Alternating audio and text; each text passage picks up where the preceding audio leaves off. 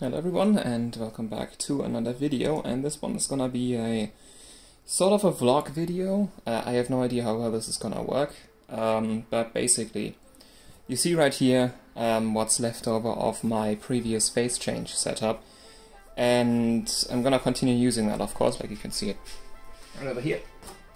That's the minus 50 degrees phase change cooler that I got from Dan Gilmore, and I will be using that again.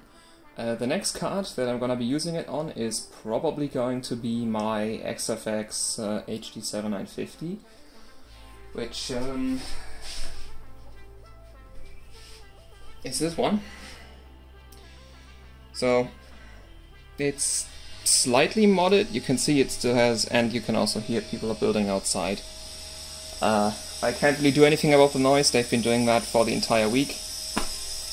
So I guess we just have to deal with it. But yeah, so you can see the card is volt modded for core. It has some insulation on it from when I was testing this one out on dry ice. And then the front has like heatsinks taped to the VRM because, yeah. And also it has an I2C header soldered to it, so I can use DVC with this. But I don't have any mods. Well, I can use DVC to change memory voltage on it, but not over 1.7 volts.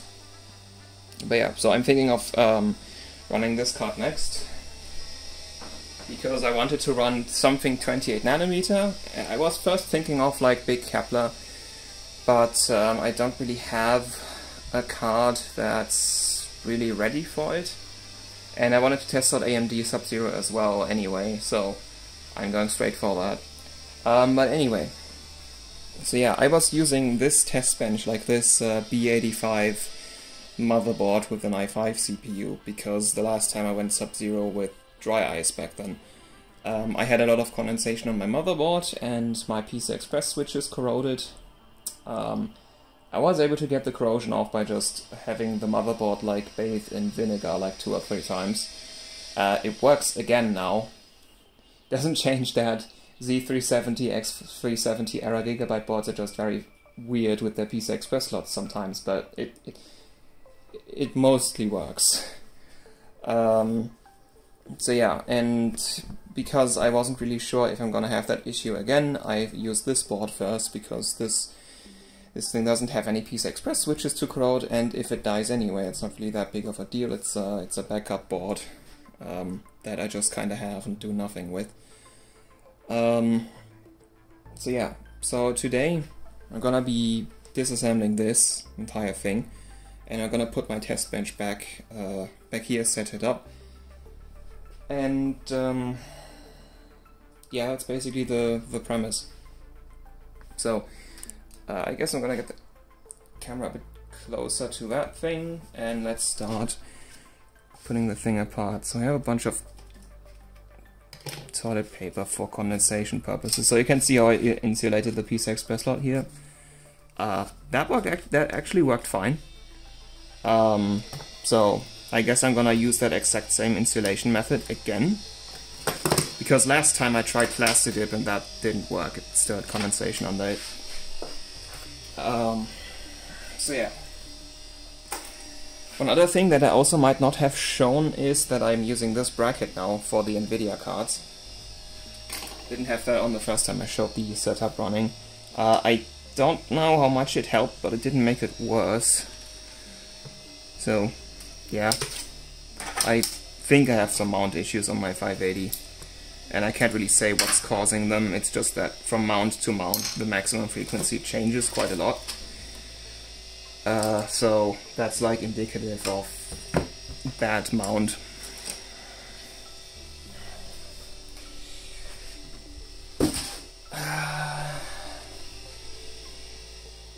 Yeah, okay.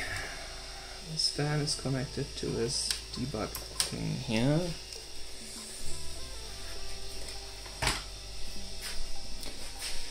We have a 1 SATA drive.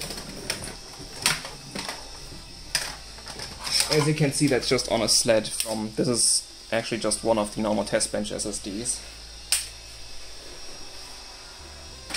Just pull that out of the case. And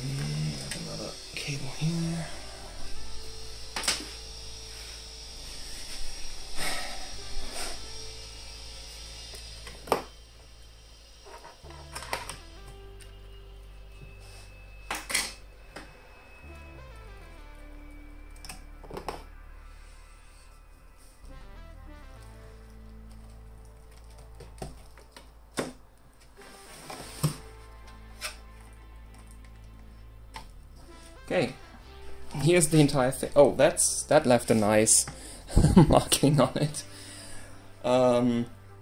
Yeah, so this is does it say the name? Yeah, it's a B85M-E45. Very low cost, very basic 4th gen Intel motherboard. Has an i5-4690 on it, just one stick of 8 GB RAM. This heatsink is completely overkill, to be honest. CPU never went over 40 degrees with it. So, yeah. And then we had this, which also came with the phase change, just because I didn't have a case. Just put that motherboard on there, and yeah, like it had nice contact, as you can see by the indent that it left. But the actual test bench just has a case. Okay, so next thing would be the power supplies. I ended up using two because the like this is just the test bench power supply as well. Because a GTX 580 at high voltage sub-zero probably pulls more than the 400 watt, and that's like that's not even it. We have two 12. Why is it not focusing? We have two 12 volt rails, so I don't know which one's which, but we are potentially limited to 20 amps, and that's not gonna cut it for a GTX 580. So I just got the second power supply, powered the graphics card with that, and then the rest of the system with the 400 watt.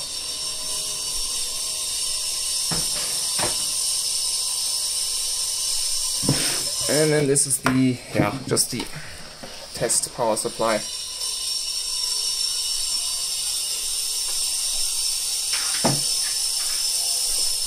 Alright, we have, actually now we have two power cables, one of them I can just ignore. Power cable, DisplayPort, DVI, HDMI, keyboard, Ethernet. There's no mouse cable because I was swapping around my mice a bunch, because, yeah, things happened. Basically my two G42s died. These were ancient, like I still have both of them. I have this one. This is actually my first G42. This is ancient. I got this like 2013 or something. So it's like 7 or 8 years old now. This one, the mouse button, when the middle mouse button, when you press it down, doesn't work anymore. And when you hold right click, it unholds it randomly. So kinda annoying for gaming, but for test bench use it's still okay. And then I have my second G42, which I bought like a year later. So also like 2014-15. That one straight up doesn't work anymore with left click, like you can't left mouse button anymore. So that one's completely useless now. So yeah, the first G42 has test bench duty now, the second one is dead, and I bought a G502 to replace it for my daily. Which I'm still getting used to because it was like 2 days ago. Alright, so let's move on to the test bench. I can't really film that really well. But if you've seen my test bench before, you know that there's a bunch of water cooling stuff hanging off of it, which makes it really hard to move. So I'm gonna now take a bit of time to try to move it here.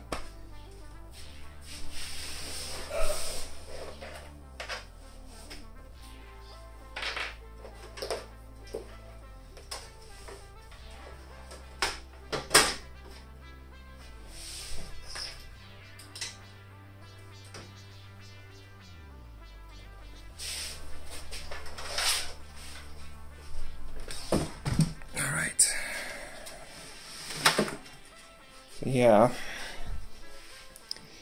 I have like, well, I don't know how much actually, but probably more than 3 meters of water tubing in here, together with endless cables. Actually, where did I put that? There it is. So, because this big front radiator doesn't really fit that well, I usually do this. Just put that there and then put the radiator on it.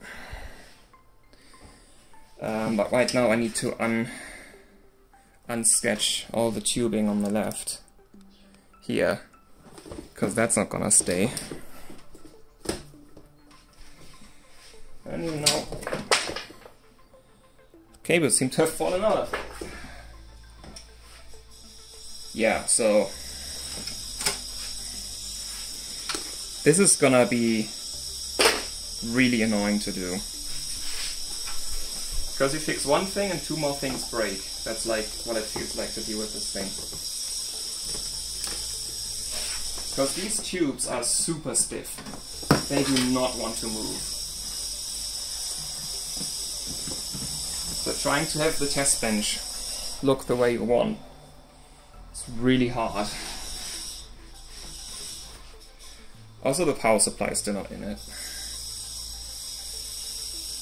Honestly, I think I'm gonna put in the power supply without really caring about the camera.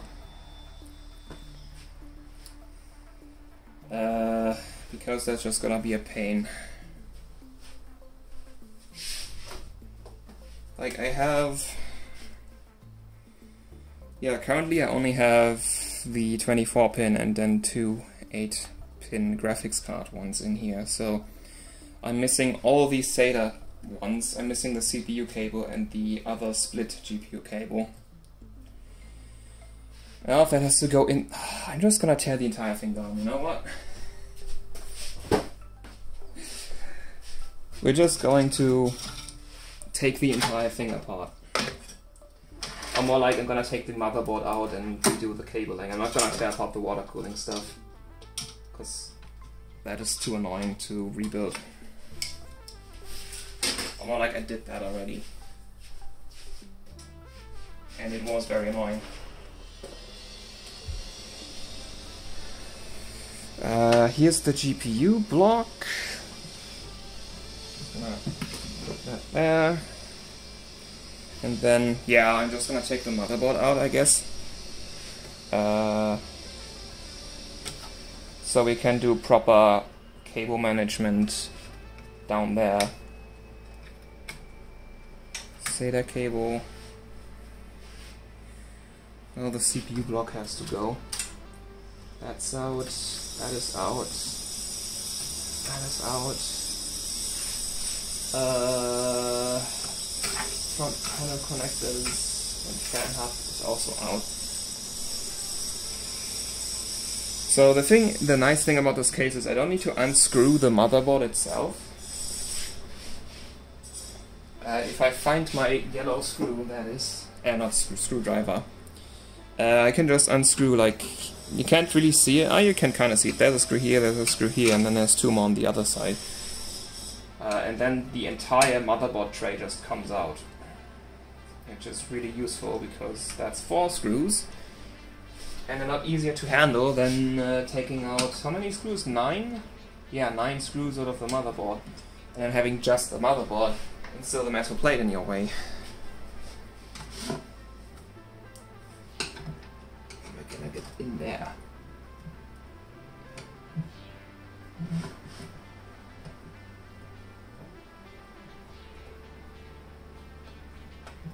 All this screws. There we go.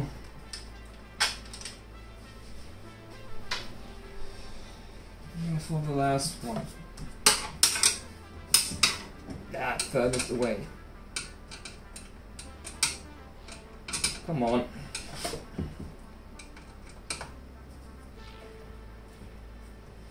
At least this one's coming up easy.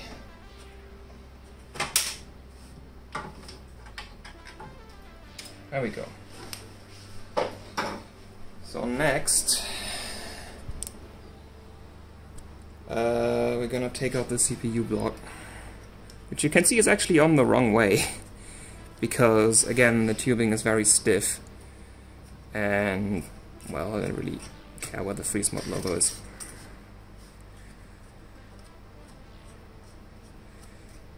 The one problem with this block is it's very cheap, and so the block itself is fine, but because it was so cheap, the accessories it came with are very bare bones. So the base plate on the other side of the board that these 4 holding screws screw into is so thin and weak that usually when you unscrew the block, you also unscrew the holding screws from the back plate. And yeah.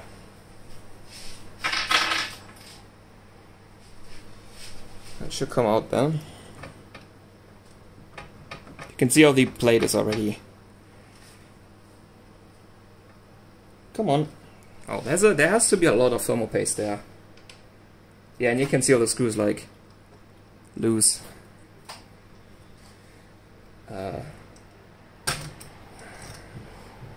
No, that's actually not a lot of thermal paste. Well, it's not a mess.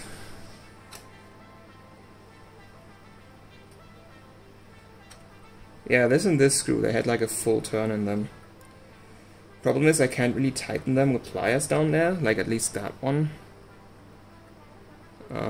These two are good now. So now we can just do this. And out comes the motherboard. I just have to take care of these cables here. Okay.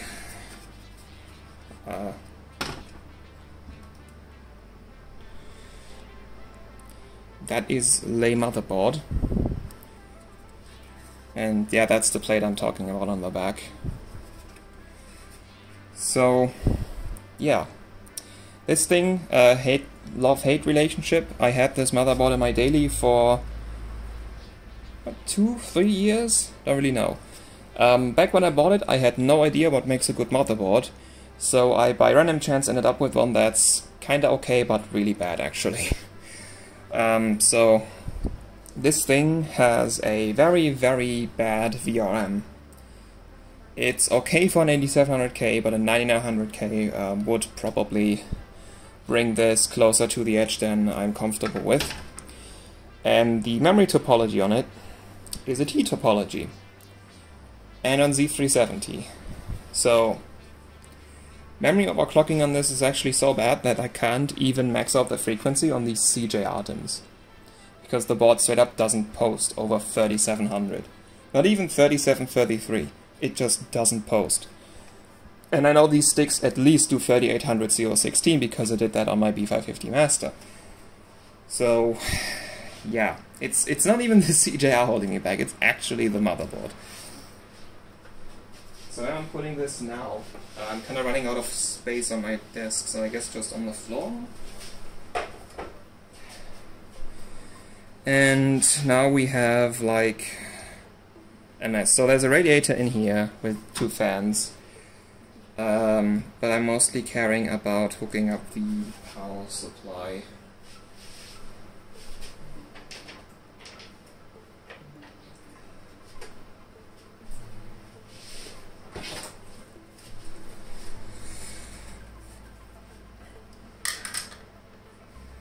Okay. Luckily for me, this thing is modular. Or this would be a lot worse. It's still not gonna be great, but this could be worse.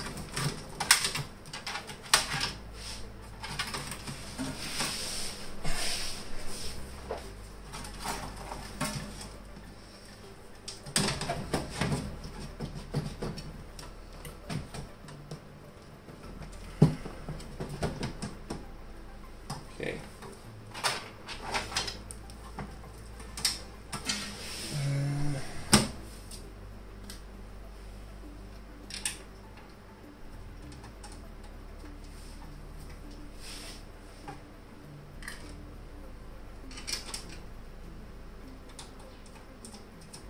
Also, a good thing with this power supply is like small-ish. I mean, I think it's standard ATX, but the I have an RM750X from Corsair in my daily system, That one's like 1 or 2 centimeters longer than this, and as you can see, the drive gauge is pretty close by.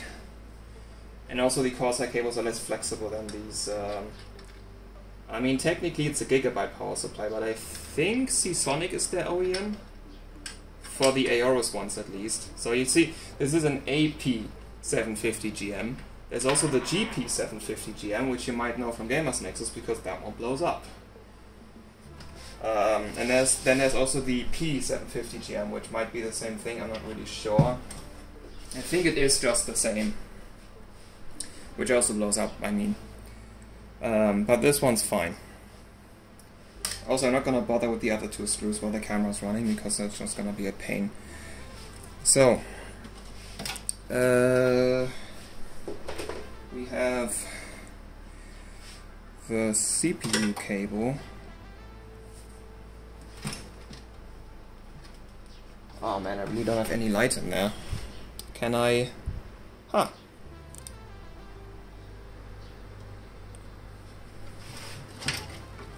Yeah, because those are 6 pins. So the 8... Oh my god, they are down there.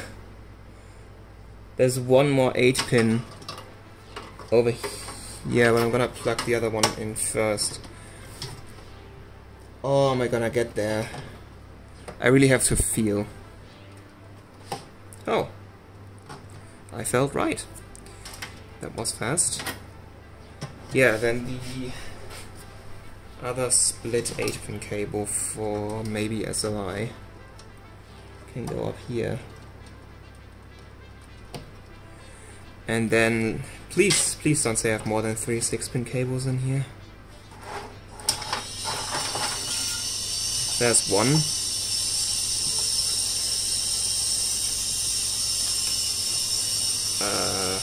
And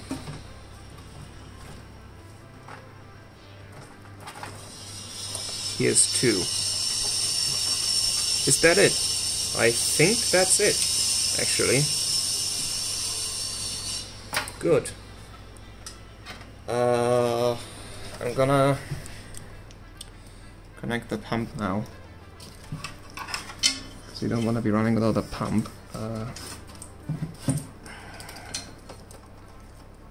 Right here. Actually, I want to put the side panel on this side. I'm gonna be putting that through that small hole there.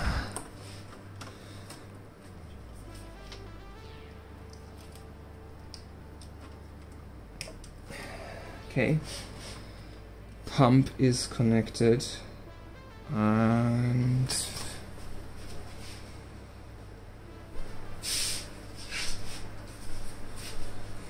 now we can put the side panel on here. And I know I've had thermal paste all over it. Great.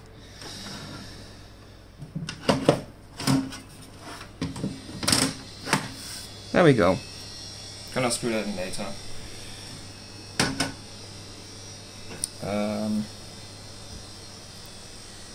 So now, the 24 pin just goes up here. That's USB, that's SATA. Can I pull these cables away? Oh, I just realized I have to remove the side panel again because I need to screw in the motherboard plate. Well, I think I'm just gonna leave a lot of the screw put in work until after the recording, because that's not really important. Like, it will probably work without any of the screws because it's laying on the side. So it's actually more of a matter of me not wanting to have screws laying around everywhere, rather than wanting to have all the screws in the test bench. I just don't want them to be anywhere else.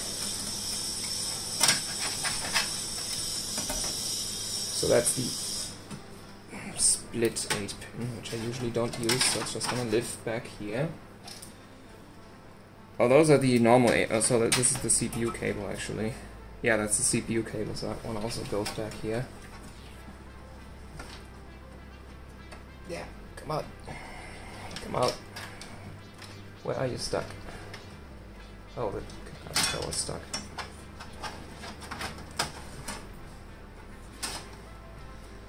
Okay, and those are the 8 pins that are just going to go over here.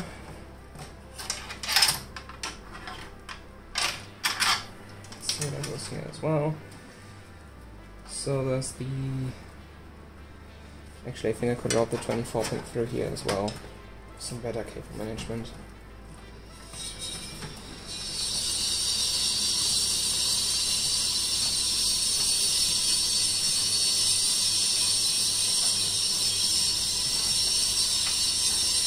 Okay.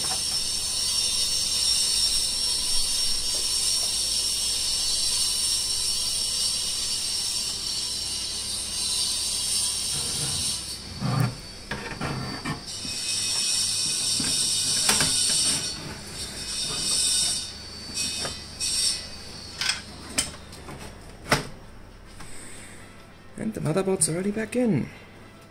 Isn't that great?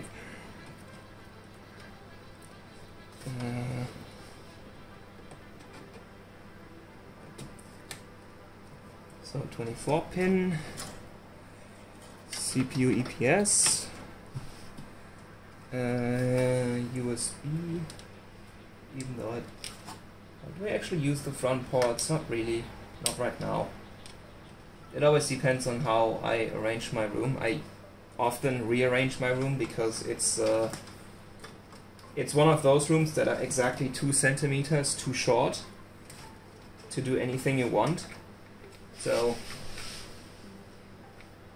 a lot of the time I have a setup in my room that I don't like for one reason or another, and then I end up changing it up because maybe there is some secret to having a good layout in this.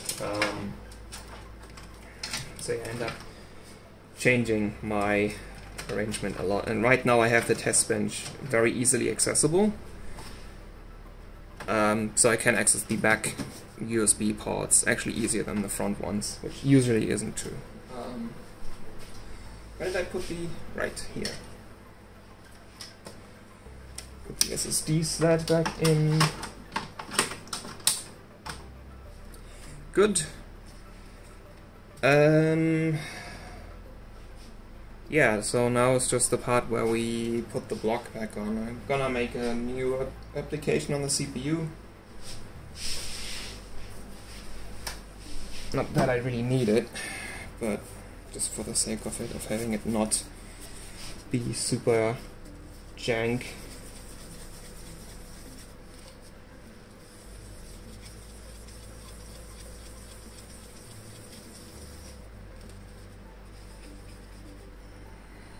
Right. Thermal paste is GD901, if you're asking, and I'm gonna use that same stuff again because, I mean, I have tested GD901 with the phase change already. It's fine. It doesn't have any issues.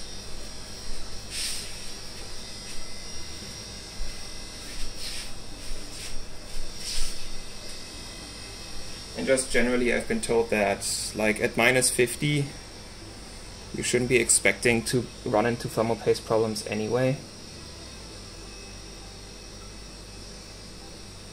Okay, so I'm using a bit more than what you should probably use. I don't need an applicator as a CPU, it's fine. On a graphics card I would have you use an applicator, because that actually matters. Okay, tubes did shift a bit. Okay.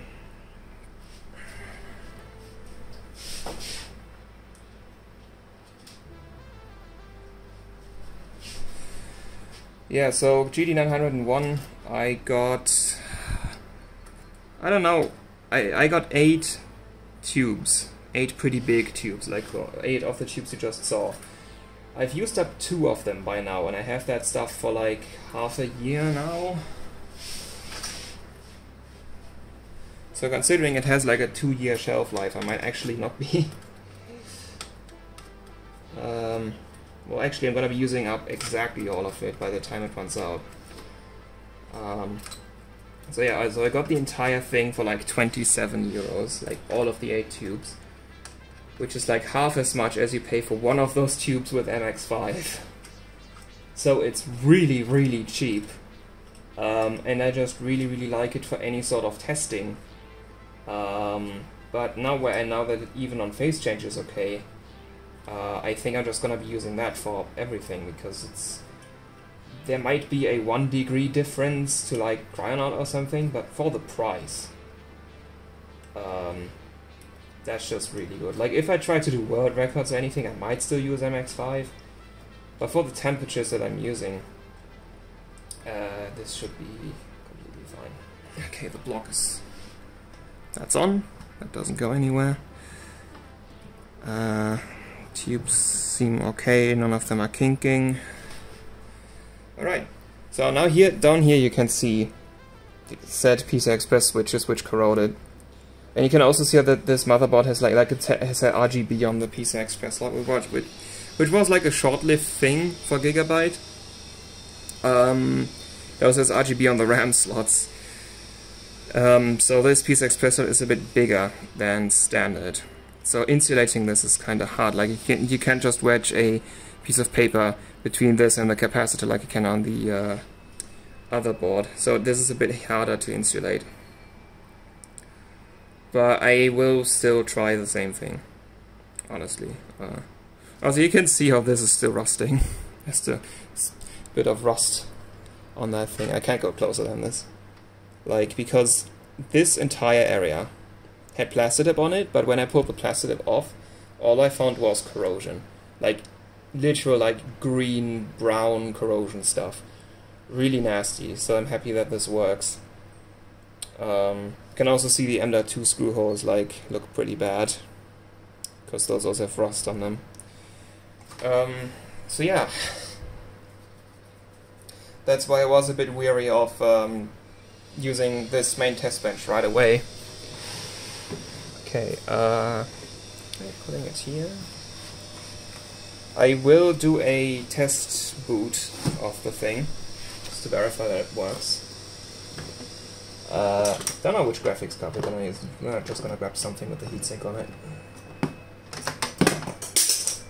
Also, yeah.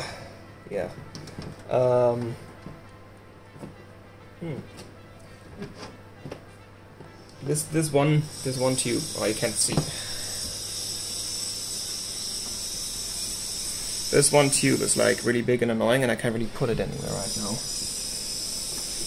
Can maybe try to pull it up like here, but it's stuck on something. Doesn't want to come out.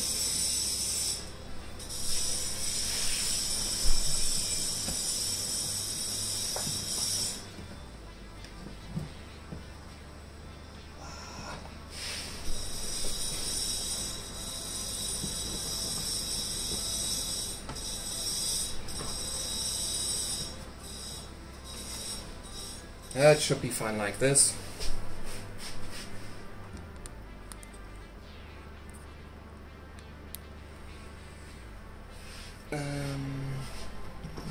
So, power, Ethernet. Oh right, I didn't screw the motherboard in yet. I should probably do that.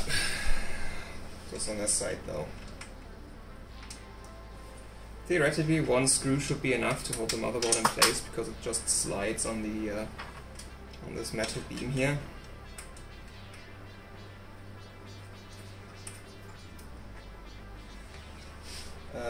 Also, keyboard.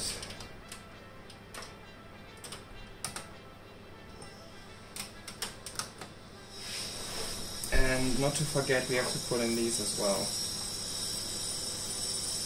Where's the fan hub?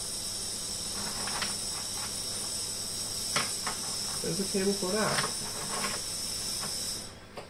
That's not it. Oh, I think I found, yeah.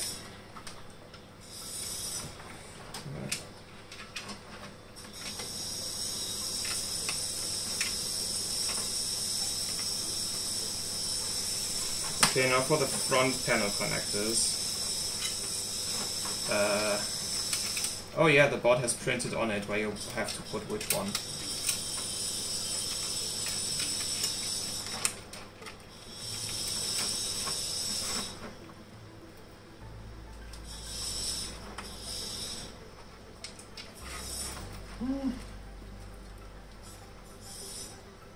So the first one's power LED. LED or switch LED.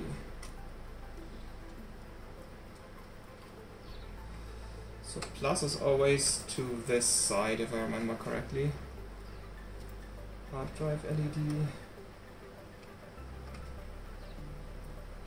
Power switch. And reset switch. Okay. That wasn't so hard, was it? Alright, so now for a random graphics card. Yeah, why not use FCR's 560? That I'm gonna have to send out. He asked me to get like a quote on the shipping a while ago, and I just kind of forgot about it, so I placed the stuff on my desk to not forget about it. And I feel like getting things done today, so maybe I'll finally get around to finding a package to ship it in and telling him how expensive it's gonna be.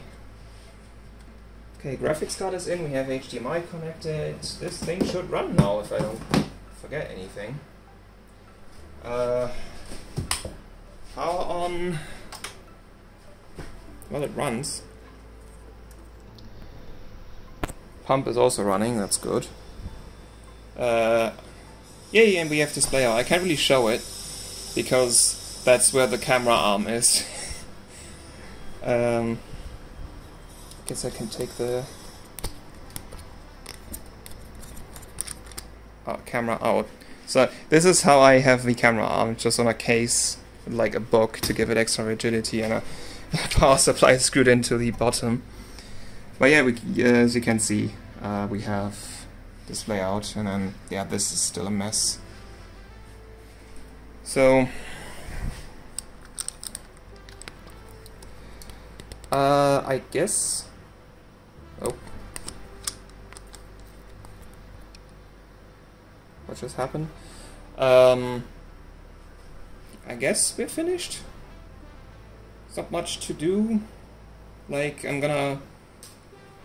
Yeah. I guess I'm gonna clean the desk and then maybe put in the missing screws here. But yeah, so... Oh right, one more thing I forgot is these two fans right here in the front are not running yet. Where are those cables?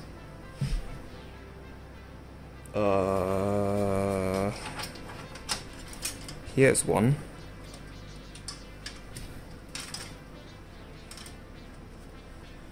Guess that goes there.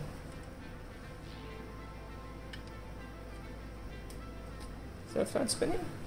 Yep. And the other one is right here. And that one goes into the CPU slot. I don't know which one it was, the gray or the black one. Oh, the black one says CPU optional, so the gray one is the CPU one.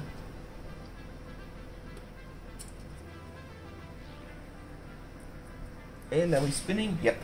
Okay, now we're finished. So I guess I can turn the flash off now. Here we have my normal, usual test bench in all of its Coffee Lake glory, and its standard red RGB, or more like just R. It's kind of weird. Like this has to be the only motherboard equipped with RGB that doesn't default to rainbow puke. It just defaults to red, which is that. Like, did Gigabyte ever make red stuff? I think orange was like their color. I don't know, there could be some, like the SoC boards were always orange, then they had some green ones. Don't know if they ever made a red one. It's more like an Asus thing, and MSI, and just generally everyone else. So yeah, Testbench is working again, and yeah, so I'm gonna be using the phase change cooler. Like one difficulty we're gonna have is because of this. We're gonna have, so usually I connected the cooler to the card first, then put it in the system, and now I'm gonna have to like put the entire thing through here, which might actually not fit if I use like a super tall card. So I might actually have to like put the card into the slot and then put the cooler on it, or like do it weirdly with the phase change through here. But like the so when I take the phase change arm here, so like it can go in like this. That's not a problem. It's just like getting a card connected to it that fits through this thing. So yeah. Or I might completely have to rethink this and then not use a case at all.